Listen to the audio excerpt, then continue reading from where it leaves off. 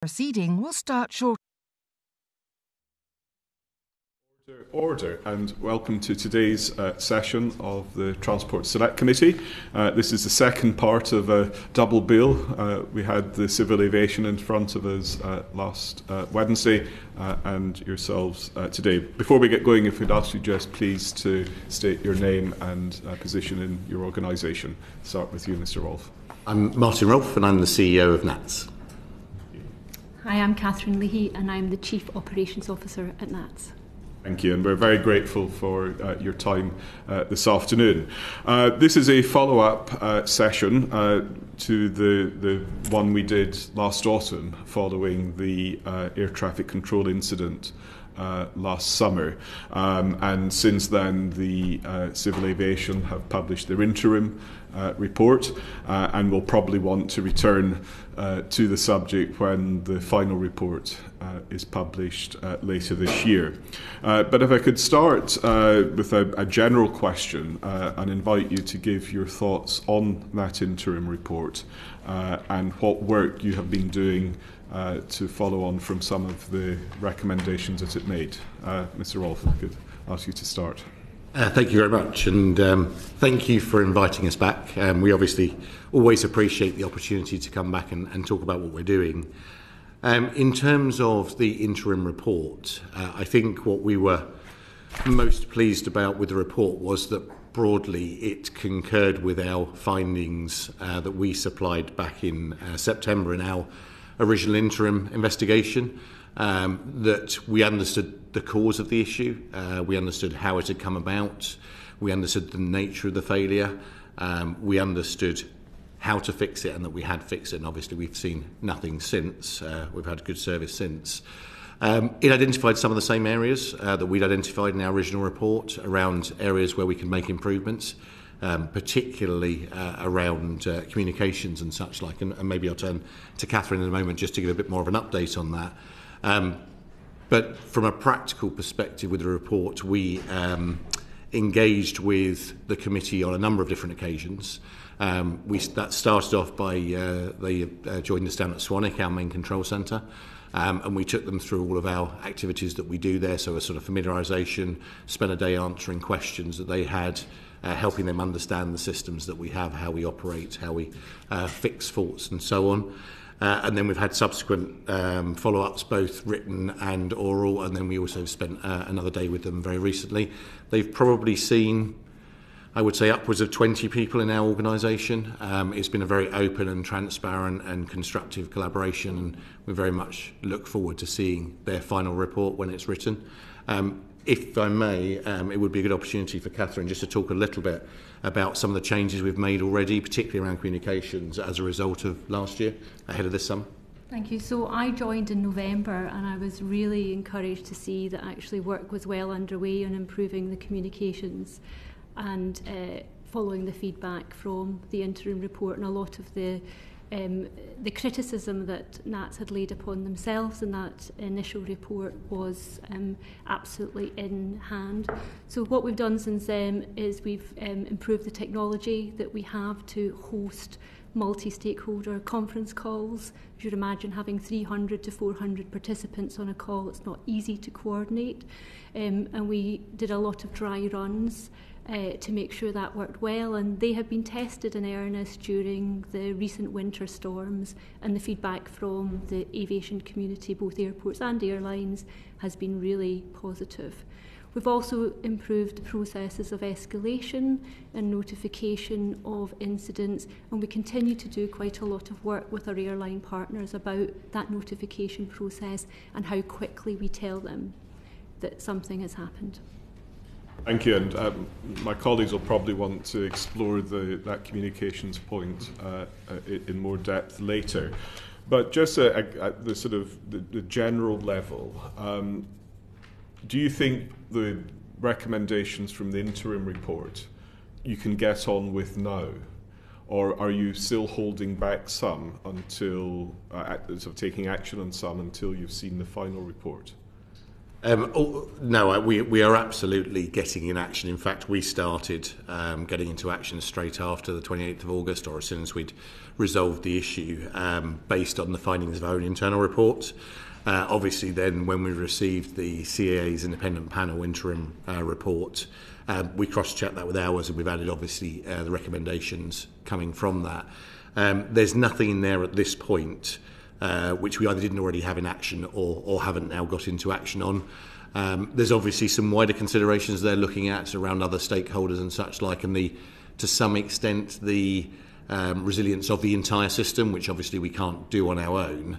But one of the things that we have, and Kathryn has taken this on herself, one of the recommendations is around multi-stakeholder preparedness and running practice scenarios. And actually, that's one of the things that Kathryn's proposed back to the CA that we take the lead on for the first time. And I think the CA is supportive, the airlines and airports are supportive, and we are planning to do an industry-wide practice run for a disruption scenario after the summer. So we're already in action on almost everything in there. I'm going to say you're planning that after the summer. Yeah. Why not before? Given that the summer is the peak season. So you'll appreciate that to be really valuable, those sorts of things take an awful lot of coordination. It's obviously going to have to be arranged via the Civil Aviation Authority and with all of the stakeholders, airlines, airports and so on. And we're already in the summer season now, so the summer schedule started in Easter. So we're actually at the point now where all the preparation for the summer has largely been done as an industry. We have coordination forums that we think are right for heading into the summer, but this would be an additional piece that we can use after the summer to make us even better for next year. Thank you. And one last question from me at the minute before I turn to questions. I'd just like to read back to you a comment made at our session last week by Sir Stephen Hillier, the chair of the CAA. And these are his words. The interim report pointed to the challenges of resilience in the system.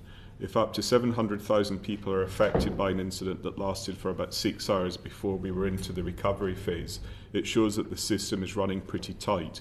This is something that needs to be looked at further. Can you expand, or firstly reply to that, and then expand on what areas need to be further explored? Yes, by all means. When Sir Stephen was talking about the system there, my understanding is he means the aviation system in its entirety, rather than the NATS system and the NATS resilience piece. I think the point that he was making there, obviously I don't want to speak for him, but the way I interpreted it was that he is talking about the fact that even if we have a short outage of our systems and recover relatively quickly, at a point in the summer, and it could be pretty much any point in the summer, it's always busy in the summer from the start of the school holidays to the end of August, probably even longer. There's always going to be a challenge with repatriation, people catching up on flights that have been cancelled. So I think what he's referring to there is the system works in such a tight environment that there is literally no space to recover in the period following a disruption. And that's one of the reasons why, first of all, we think it would be good to practice it as a multi-stakeholder engagement, but also why we have spent an awful lot of time on making sure that our recovery procedures are as fast as they can possibly be, because the shorter we can make that disruption, the better for the industry overall. Thank you. Gavin. Thanks very much, Chair. So the report makes fairly... or the interim report, I should say, makes fairly interesting reading. The first point I'd like to address is about the joint decision-making model that's flagged up in the interim report. In other words, there's no single post holder with accountability in these situations. Can you perhaps explain that model in a bit more detail? Yeah, by all means. Ironically, to a committee. Sorry? Ironically, to a committee. Yes, I'll take your point. So I should probably start by saying that is something that we think is a fair observation, and so we are going to change to run our gold, silver and bronze command in a slightly different way going forward, where we will have a single accountable post holder for a disruption event. The way we run our escalation process is that the bronze incident will be stood up, which is probably going to be a technical incident, but not necessarily. It could be operational. And it could be obviously in an airport, or it could be at one of our centres, or it could be at a remote site that serves all of those things. So one of the reasons that we've had multiple strands is because we have multiple sites and services to consider. And you can imagine, obviously, that whilst there might be an incident at an airport, that might not have an impact over the network. I think what we've realised over the course of looking at things we could do better, that actually going to a model where we effectively stand up all of it under a single individual bronze, silver, gold, particularly silver and bronze, which really resolve the problem, would probably be a better model, and it would probably allow for better dissemination of information. I could certainly ask Kathryn to explain a little more if you'd like more detail.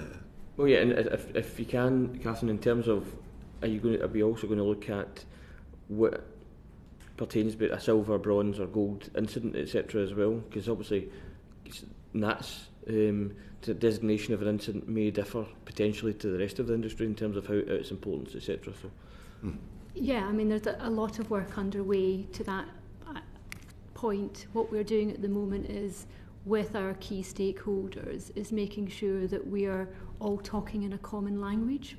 So I've come from an airports background and previously an airline background, and we're going to follow exactly the escalation processes that are common across airlines and airports, but also the Metropolitan Police and the Hampshire Police.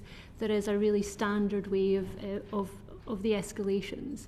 So we will follow everybody else. We were broadly following everybody else, but they're just at that single point in each strand of the command process. and Martin, you said you're going to have a single post holder essentially responsible.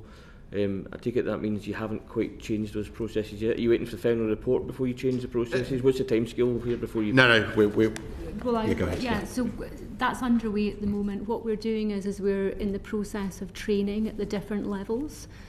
So we're in the process of training the new bronze commanders, and we've got the silver commanders training starting sort of what I would describe as before the main summer peak, which is mid-June. And then I suppose if I can move on to the issue with engineers. So you, obviously in October when you were before the committee, you said that you had the right number of engineers on site, but obviously the report kind of says something different than that. The report says that there has made comments about the effects of certain staff not being on site at the time of the incident. In fact, it says the level 2 engineer obviously was not on site, and it took, after attempting to fix the problem remotely, it took 1.5 hours for that engineer to arrive. Then the escalation protocols meant that the level 3 engineer was not sought for more than 3 hours after the failure, and obviously this is something that's affecting hundreds of thousands of people. In fact, that level 3 engineer was unfamiliar with the fault message, and so the software company wasn't even contacted until 4 hours after the incident started. Obviously that's far from ideal. So what's going to be the process now in terms of how your engineers are rostered, where they're stationed, and that kind of escalation process when dealing with a problem? Thank you for that question. It's really helpful to be able to maybe clarify that a little bit, and that's something we are still discussing with the independent panel. So we have engineers at every site, and those are engineers that are specially trained to resolve issues. And just to give you a sense of the number of issues they resolve, since 2016, when we sort of started measuring in the way we currently do, we've had 54,000 technical issues that have had to be solved by that group of engineers, and something like 99.98 something % of those are solved by that initial group. So the vast majority of problems are solved by the people who are on site all the time, by which I mean they're 365 rostered on, they will be actually at the site. When a problem becomes particularly complex, that's when we go to our design engineers. And the way I would sort of suggest it's easy to think about this is the first line of support on site is like the roadside assistance. They get you back and operating, and that's our model. The second line is more of your design engineers, so they get called in when we really don't understand the problem. It's relatively rare that they get called in. And when they do, obviously they then apply their expertise to it. Now, those people, there's a relatively small number of them. Probably, I'll follow up happily with the committee with the exact numbers, but it's a much smaller number than we have of first-line engineers because these are real experts.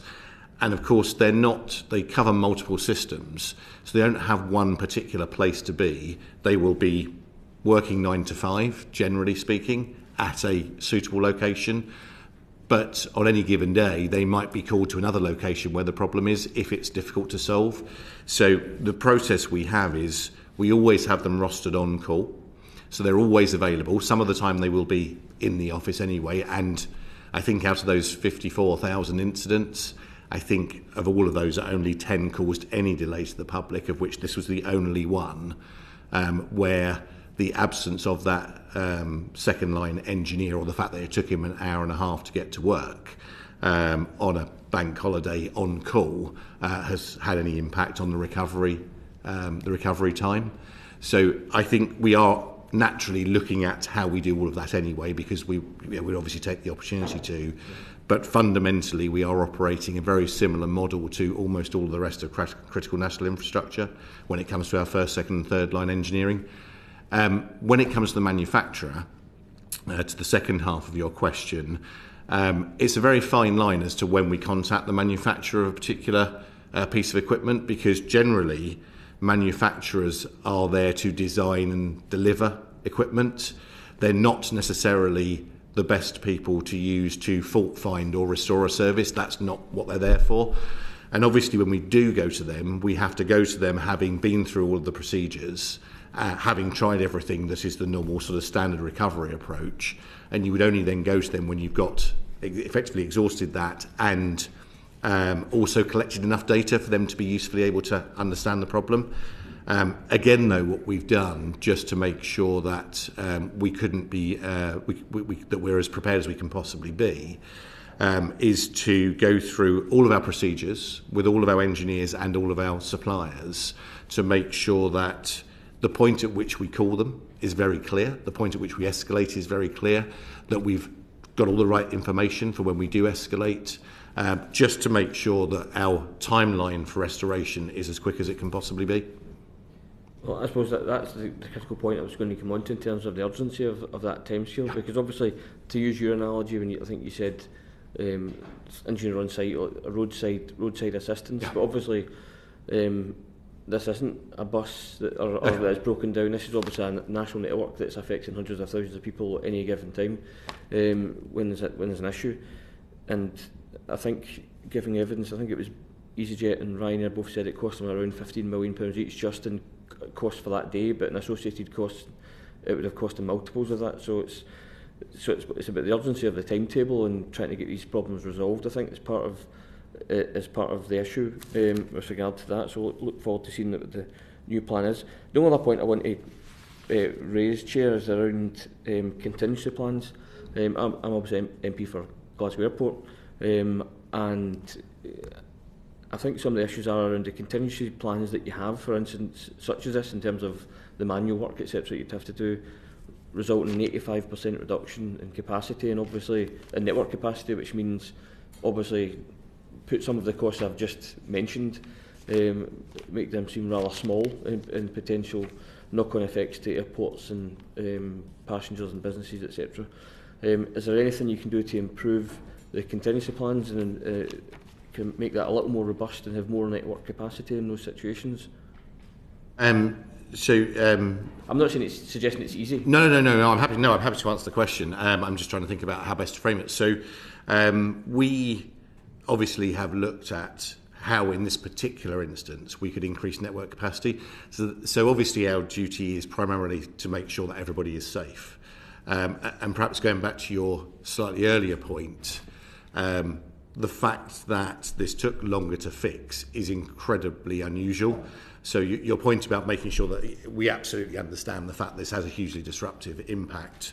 But I would probably point to the fact that this is the only time in the 10 years that I've been CEO that we've had something of this scale, which says to me that whilst we can always do better, actually we generally get the response rates correct.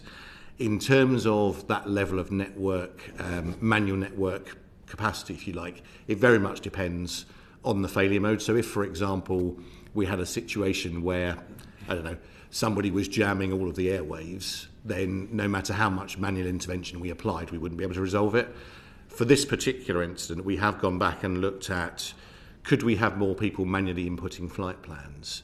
Now, we have systems that are there designed for specialists to fix flight plans that have been incorrectly input by airlines. It is quite a technical job. It's quite a slow process because it is a manual input. You could obviously train more people to do that, but from a practical perspective, they probably wouldn't be utilised almost ever. Because, of course, the other challenge we have is we very rarely see problems like this twice. This one is resolved. We're satisfied it's completely resolved, but we are looking at, are there other things we could do to make sure that the network capacity is maintained as high as possible and as safely as possible? Thank you. I've just got a couple of supplementaries following on from Gavin's questions. Firstly, on the review you're doing of the escalation protocols. Can you just give me a little more detail on the timescale of when you expect that review to have concluded and whatever you can decide is the appropriate new system, when that would be in place? So parts of it are already in place, but Kathryn, I think as we said, we're planning to get this in before sort of the summer school holidays. Yes, so before the busy school holidays. As I said, we've got our bronze teams all in training at the moment, and our silver are due to commence sort of late May, early June. We had a gold exercise actually just last week where we were trialling out the new escalation processes for ourselves and the way that we would run gold going forward. That's all in hand. I'm keen that we have it in before this summer. I'm also keen that we continue the work with our airline and airport partners on the notifications that we give them and the timeliness of those notifications, because it's difficult in any scenario, as Martin has said, that normally these issues get resolved and time is of the essence, because when you don't know how quick it's going to get fixed, it makes decision making very challenging when you are trying to run the operation. So there's a lot of work that will continue and is ongoing with our partners. Hence the reason as well that we want to do the exercise post-summer so that we can go and test some of the conversations that we are having at the moment. Just before I turn to other colleagues, one other question. When the interim report came out, there was quite a bit of commentary in the media that this was a symptom of the working from home culture. And I understand the explanation you gave of the sort of tiers of engineering support. But had that system that was in place last year, had that been in place for a long time, or had the pandemic and the post-pandemic period caused you to change that level of engineering on-call and in-person support? That's a very good question, actually. No, I should first of all say our engineers do a fantastic job. Almost none of them, probably none of them, work from home other than when it's appropriate to do so. So the second line engineers we're talking about here are at work during the week. But because they're senior engineers and very specialist engineers, they are generally at work during the week because they are working on new projects. The working from home piece was actually more of a bonus because we now have the technology since the pandemic to allow them, when they are outside of their hours where they would normally be working at work, if they are called on call, then they can immediately work remotely to try and diagnose the problem. So before the pandemic, it would have been worse. We would have had to have got them physically in immediately. Now we have the ability for them to log on appropriately and securely, remotely, and in many cases they fix the problem much more quickly than if they had to come into the office outside of normal hours. So it's an absolute advancement in how we deal with these things. Thank you. Appreciate that. Paul, you wanted to... Yeah, just to build upon the comments that we have made around your gold, silver, bronze training sort of thing. There's two aspects to the question, really. One, you said you're training bronze at the moment and you're going to move to silver. why aren't you doing them in parallel rather than in series? Why haven't you got a gold training session going, a silver session going, and a bronze going? Why wait to finish one before you move to the next?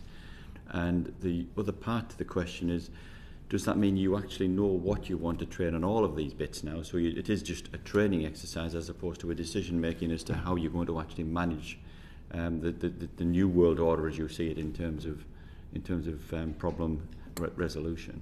So the reason that we're not running it concurrently is because we have a bronze, silver and gold process that's in place, but it doesn't have the single point of decision making. So what we're doing is we're bringing the collaborative decision making into one point in bronze and the same at silver. So there was an operational team and a technical services engineering team, and what we're doing is we're joining those two bronzes and those two silvers together, hence the reason that we're running it separately.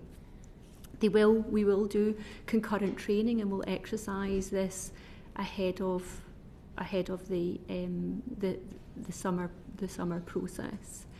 In terms of your second question, we will be the overall exercising and the work that we're doing with our airlines to test the different scenarios is going to inform how we take that forward. We are talking to them in a very different language at the moment. We're talking to them in a customer language and language that they understand. So we talk in delay minutes, airlines and airports talk in punctuality minutes. So what I'm trying to do and what we are trying to do, the team are really on this, is actually drive some of that change into the way that we run the overall crisis management process. Maybe if I could just add as well, we are in parallel doing the gold training. Yes. There is one other challenge that Kathryn didn't mention. Many of the people that we're involving in this are obviously also rostered onto lots of other work ahead of the summer and in preparation for the summer. So some of it is just about making sure we have the right people in the right place at the right time so that we don't impact the normal day-to-day operations while we go through this retraining. Okay, I'm just trying to get confidence that you actually have a determined plan that you're trying to train people to, as opposed to just doing this bit and you're still working out what you're going to do on that bit. No, I mean that's not what we're doing, because we've got a command and control structure that we've been using over the winter period where we've had various incidents, so the storms as I described. This is enhancing it and bringing it more in line with what, as I said, our airport and airline partners operate today, and also our emergency service partners as well. Okay, one final point on that is just, so at what point in time do you think that you would feel comfortable that you were, if you like, your escalation processes and control processes of an incident would be fully embedded and in place? You're always going to look for refinement forever, but in terms of feeling comfortable that you've got through the transition from where you were to where you want to be. So I'm very comfortable now that we are ready for an event. So if something were to happen tomorrow, whether it be, and I think this relates to a question earlier, but if something were to happen, whether that be within our network or more likely within the overall aviation network across the UK, we would be in a position to stand up our gold, silver and bronze. Everybody would know what they were doing. The majority of the lessons that we've learned from last year would be incorporated into there. So really what we're now talking about is the finishing touches to that. That will be done before we head into the sort of, I would say, school holidays. So before the end of June is probably a fair assessment. But it is now more of an incremental finishing off rather than a massive restructuring of how we do it. So we are confident that we are in the right place. That's for now, Chair. Jack. Thank you, Chair. I wanted to ask you a little bit more about scenario planning and exercises to test the systems and look at how you can respond, because there doesn't seem to be very much of that that's been going on in the past with multi-agency involvement to do that. Why is it that we haven't done these sort of scenario planning and multi-agency operations in the past? I'm going to have to use a bit of I'm going to have to sort of try and give you my answer to that, because I don't think I've got a full answer from an aviation system perspective. Before the pandemic, I think things were perhaps a little more joined up. I think there was, whilst there wasn't necessarily much multi-agency planning, there were probably at the time a lot more people in the industry in general with a lot of institutional knowledge of how things worked, such that when things went wrong, I'm not talking specifically Nats here, but across the entire patch, everybody sort of knew how things worked. We were sort of reliant on that institutional memory, were we? I think there was. So I think maybe relying on it. I guess what I'm saying is I think that generally served the industry pretty well in terms of dealing with issues that came about. I think each individual organisation, whether it be airlines, airports, Nats, did a lot of its own internal scenario planning. Certainly from our perspective, we ran quite a lot of exercises every year, and we have continued to do so. We have quite a lot of gold training simulations as well. But around about the time of the pandemic, I think it was around about the time of the pandemic, some of the forums where we all got together as an aviation system drifted away, and for all sensible reasons. There were bigger, more pressing problems around the survival of the industry. And I think some of those now, and the work that Kathryn's doing to bring some of that back together with the CAA's support to do that multi-agency planning, will pay dividends in the future. Who do you think should lead that? Because sort of the CAA said that they don't necessarily think they should. That, you know, should it be the CAA, or should it be system-wide that there isn't a specific leader in organising these simulations? So we volunteered. I put my hand up and volunteered, and actually that happened in January of this year at the CAA convened Operations Directors Delivery Group, which is a joint group of airline and airport and ourselves, basically at COO and Ops Director level.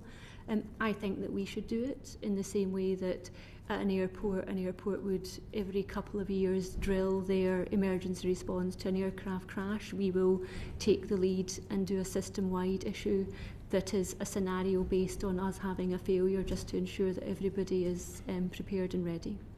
I think what I'd perhaps add is that I think we see a role for the CAA in overseeing that, making sure it's done well, making sure it's got buy-in from everybody, as opposed to the operational running of the exercise.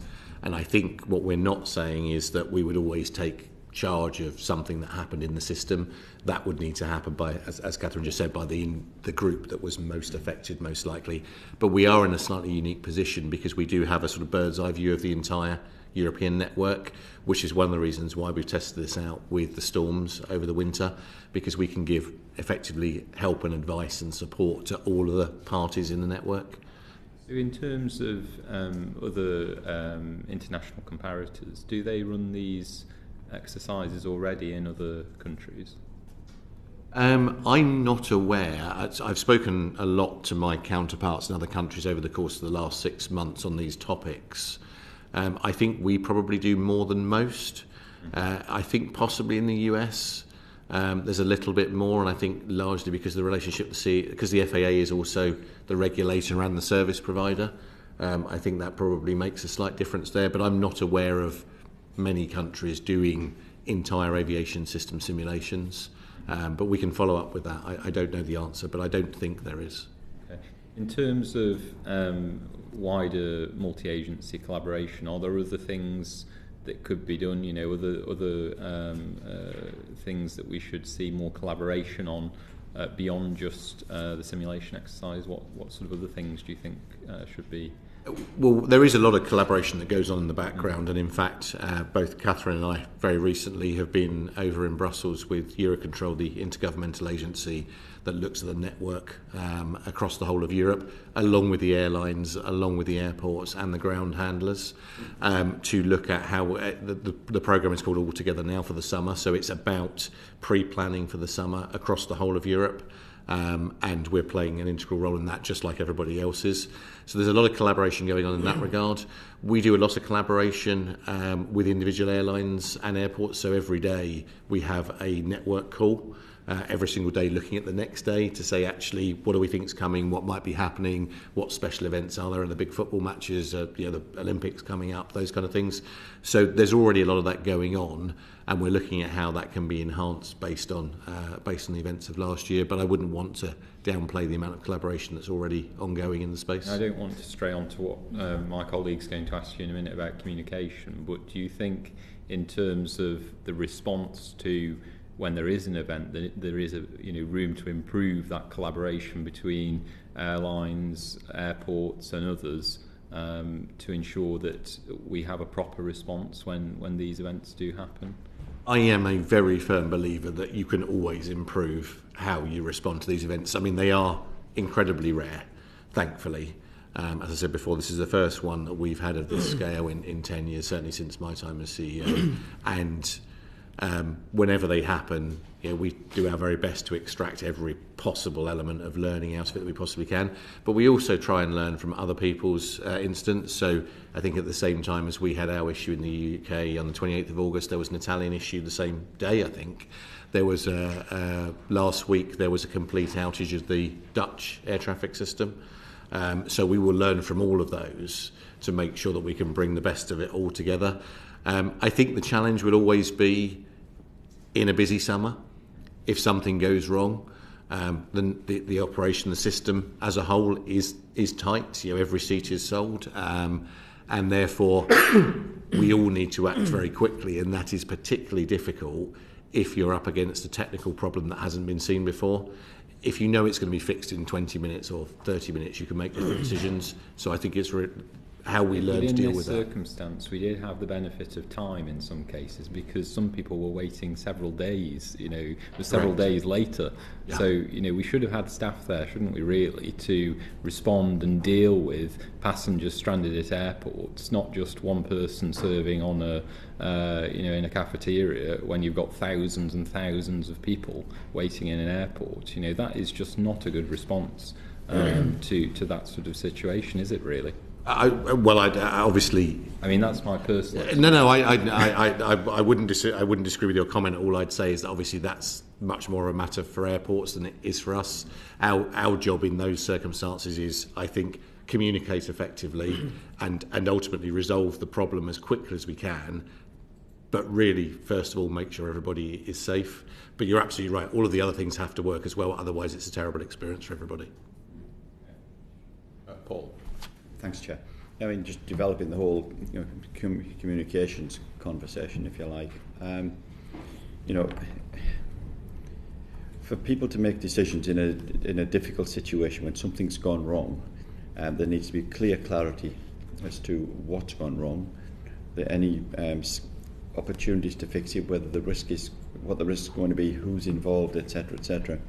And it does feel as though in this occasion that just didn't work. There's been quite a number of representations of delays in reporting the problem, in not communicating what the problem was adequately, how long it was going to last, etc., etc. I mean, I know we've also had questions about providing warning of the problem. It sounds to me as though it had got away that quick there at the first instance. I don't know how you provide a warning of the problem, but certainly in terms of what was happening and telling people what was happening, what have you done to make yourself feel that you're in a better place going forward? Let me start, and then I'm sure Kathryn can pick up on some of the specifics. So, you're absolutely right in that the speed of communication is really important, but it's also a very fine balance. If you look at the incident that happened on the 28th, we have never, or certainly not in recent history, had a problem that's taken that long to resolve. So when we go into these problems, first of all, there is obviously an assumption that we will be able to fix it, and we will almost certainly be able to fix it, as I said, 54,000 and something times, without there being any impact to the public. And the thing that we have to balance, and that's exactly what we're looking at as part of this, is at what point do we tell airports, airlines, general public, because it's probably the same thing, that there is a problem. What we don't want to be doing is doing that 54,000 times for there not to be a problem, because that way would lead to probably some incorrect decisions being taken. So as Kathryn was explaining, one of the things we're trying to do now is say to the airlines and airports, if we don't know what the problem is, at the earliest possible moment, we will say, look, we have a problem here. We think this could be serious if it's not resolved. We don't have an immediate outlook for it. But in your world, treat it as though you had a check-in system failure, or you had a system with Met Office or something like that. So something that relates to them, so they can then go into their procedures, because one of the challenges we had on the day was everybody wants to know what the problem is, which isn't actually all that helpful for most people because it's going to be something very technical. What they really want to know is when is it going to be fixed, and therefore what should I be doing about it? And of course, asking when is it going to be fixed repeatedly if we don't know doesn't help anybody prepare. So by putting in place effectively scenarios that say in these circumstances treat it like this in your world means they can make earlier decisions, better decisions, and everybody can resolve the situation more quickly. The timing is just the bit that we will have to figure out because to my knowledge, it's not done like that anywhere at the moment. So that's something new that we'll be doing. Yeah, I think there's a phrase, sometimes don't let perfection be the enemy of the good. Absolutely. And you were clearly on that curve of if it's 50% of a risk, it's possibly too early. But you don't need to wait to 99.99 before you're doing something, and you've got to determine where that's at. And I think you didn't quite use the words, but I think what you were trying to say was that what you would want to communicate to the stakeholders is not necessarily what your problem was and how you were going to fix it, but what the impact was going to be on them. Exactly right. Because Absolutely. that's their world that they have to deal with. Yeah. Sorry, Kathryn. Yeah, no, I was just going to add to that. The contingency plans are common consequence plans because actually it doesn't matter what the root cause is in most scenarios. It could be a cyber attack, it could be a loss of facilities, it could have been loss of resource, but it's how do you manage to mass disruption in this case? And there's lots, in my experience of working both for an airline and for airports, there are common consequence plans for dealing with mass disruption. The challenge is, and to Martin's point, because we have traditionally got the systems back up and running very swiftly, dealing with that level of ambiguity and not knowing is it going to come on, there is the natural decision-making worry of, do I make a decision to start cancelling things and actually it comes back up and I've caused myself, more difficulty. So talking in their language and saying plan as if it is a loss of a check-in, a loss of a global distribution system. Prepare your plans as to what would your first measures be, because these are all drilled, as Martin has said, in their own exercising, so that when and if we do have to push the button on this is happening, they're at least coming to the table with something that's ready to go, as opposed to they're doing the thinking at a very late stage. Just to probe that the concept a little further, if you're sat on your side of the fence and you really see your problems as to what they are, you see them from the scale of how they impact you. Sometimes what is a substantial impact to you can be a trivial impact to somebody else, or more pertinently in this case, a trivial impact to you could be a massive impact to somebody else. And it's how you get that clarity of what messages you should be getting to people and who are the priorities. And I understand one of the questions that was raised in the interim report was about the choice of communication platforms and things like this. And I would also ask you just to say what you're doing to try and look for where those sort of problems exist. Because if you go back in the not too distant future, none of us had Teams or Zoom, or we didn't see them as being things that were there. But you must have been sat there for a considerable period of time thinking, well, if we had an incident, we're going to have to hit all of these multiple stakeholders. And that'll have been before COVID. In COVID, suddenly everybody's getting these better communication methods. Why wasn't somebody thinking, we've got a problem about this. We've always had this problem of getting the communication out to a breadth of people. These new platforms are existing. Let's get those in place before we get an incident where we've got to actually do it. Why wasn't there somebody looking at that before you got to the situation of having to deal with it? So I think the honest answer is there that the previous systems that we had worked pretty well up to that point. As you rightly say, Teams, the system we were using was not Teams, it is now. That has all been fixed and tested and used in earnest over the winter. So we know that works. What we saw on this particular occasion was significantly more people calling into the crisis call than we ever saw previously. Hundreds and hundreds more people, and that's what ultimately meant it didn't work. Now, should we have...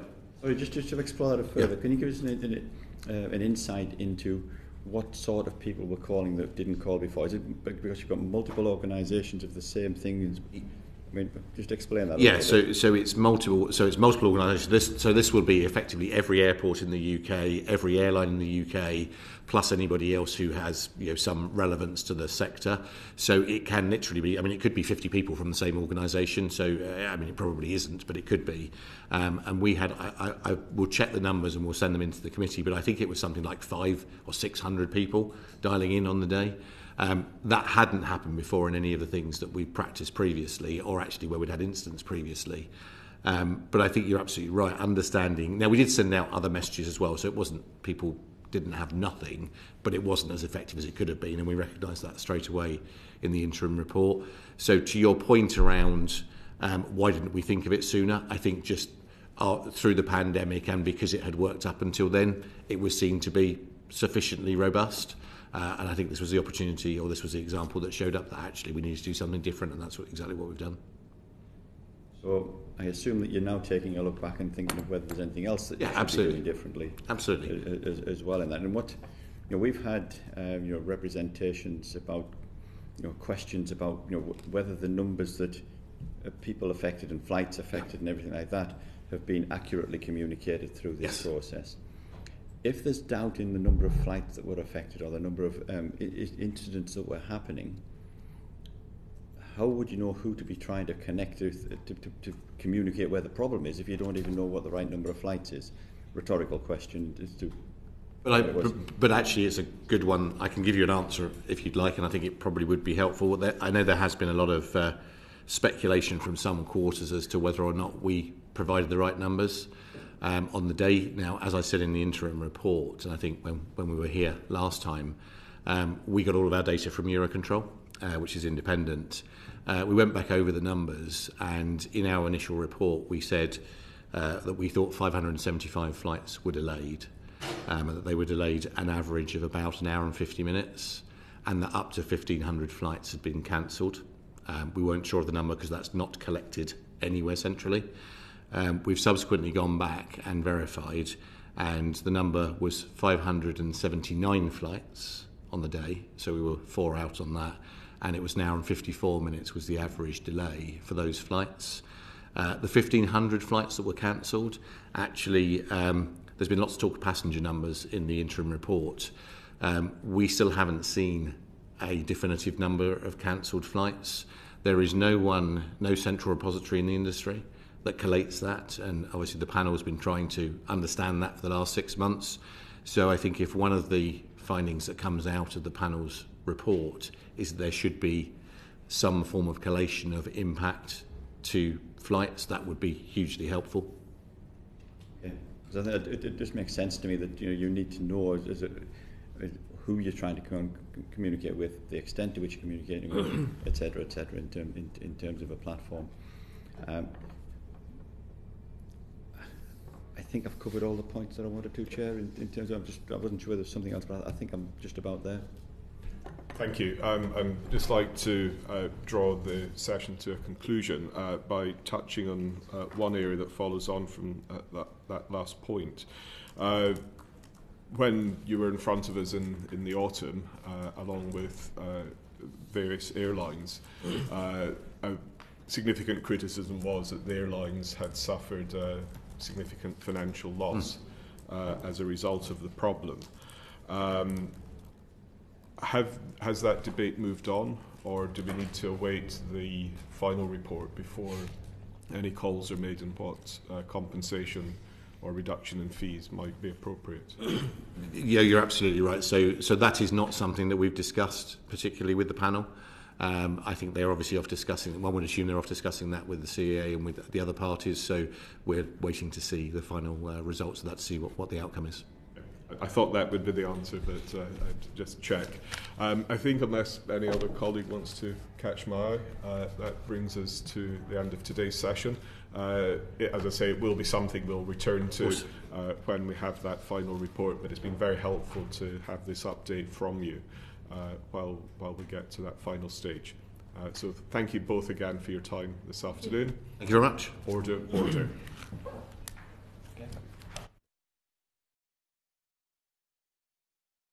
The proceeding has ended.